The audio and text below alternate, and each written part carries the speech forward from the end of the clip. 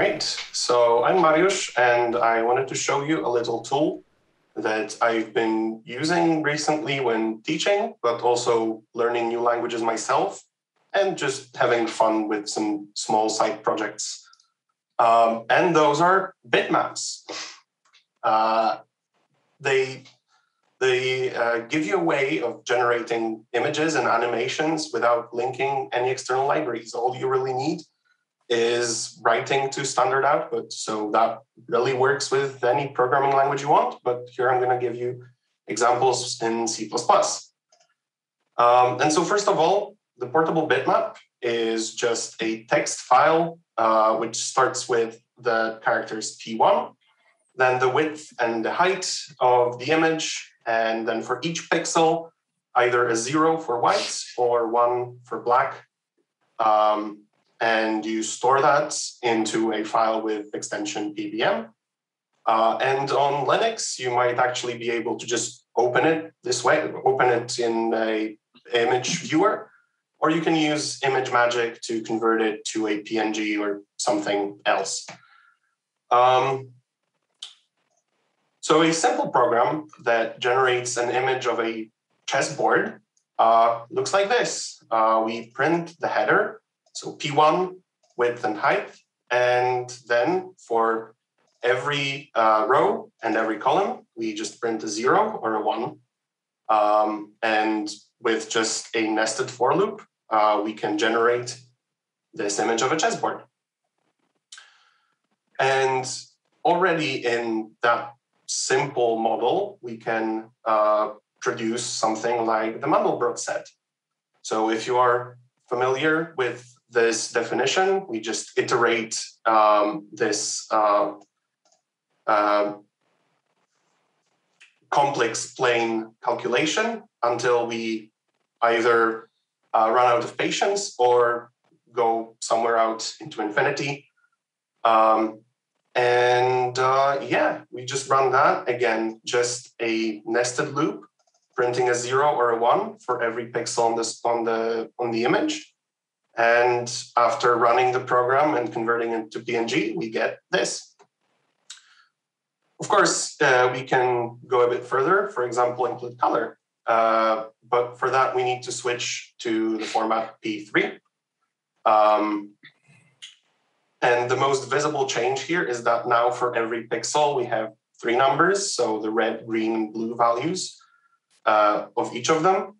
But also there's this additional value in the header, which gives us the maximum intensity for a pixel.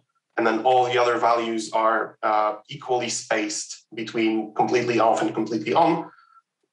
To be honest, I've never really found a use case for this ever being anything else than 255. Yeah, this particular image, if you cannot see, would have a vertical red band, then a green band, then a blue band. But we can use code to produce spoilers. We can use code to produce something a bit prettier.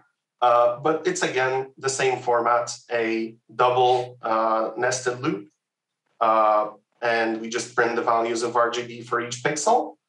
And here we have 3 cosine waves that are scaled and shifted out of phase with one another. So when we generate this image, we get this colorful PNG, just in time for the 1st of July.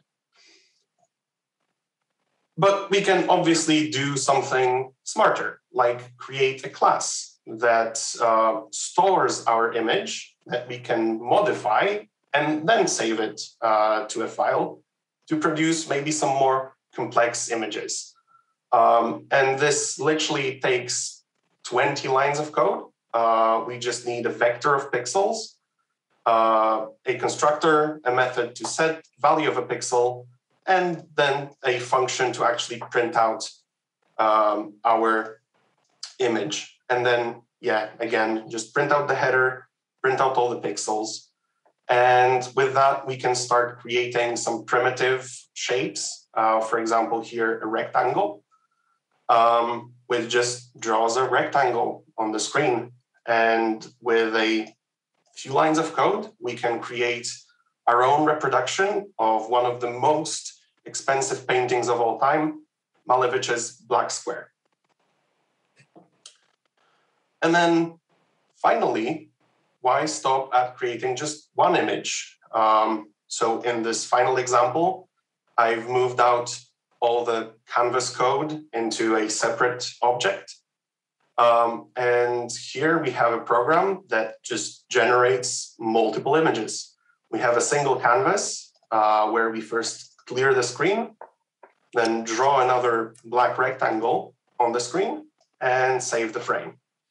What is important here is that the file names are in alphabetical order. So I have this function here to pad the frame index with zeros, because std format is not supported yet. And yeah, this will just generate a bunch of frames. And what you can do then is still just use convert to create a GIF like this, just by magic. And yeah, this is where the alphabetical order comes in. Otherwise, the frames will be out of order. Or you can use a FFmpeg, which is a bit more complicated, but you can, with this, generate MP4 files. And so here we have a black square moving along the screen. So the question is, how far can you take it? Well, obviously you can't do anything interactive because the whole animation is generated ahead of time. But I have written ray tracers in multiple languages using this. And recently I've been learning about how the graphics card works. And I've implemented in C++ a program that takes any 3D object and draws it on screen in red with a single light in the upper right corner, like this, all with no external libraries linked to the program, just image magic to convert it if you want animations or you can't display PBM and PPM files.